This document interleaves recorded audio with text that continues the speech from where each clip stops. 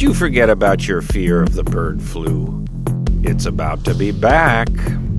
In an article published in Science this week, an international team of scientists describe how, in an experiment with a population of ferrets, they were able to mutate the H5N1 virus to become transmissible through the air in just 10 generations of the pathogen. The paper goes on to say there are already avian flu strains in existence that are just 3 mutations away from human-to-human infection.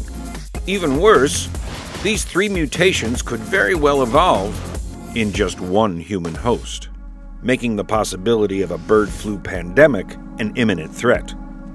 There is some good news. While the infectious disease can cause serious illness and death in humans, ferrets who inhaled the mutant virus didn't die from the infection. So at least as a bioweapon, airborne avian flu is a bust. Talk about cold comfort. Want more science? We've got the latest on discoveries and breakthroughs. Check out Slate News Science. Click to subscribe. Like us on Facebook at Slate Video. Follow us on Twitter at Slate Viral.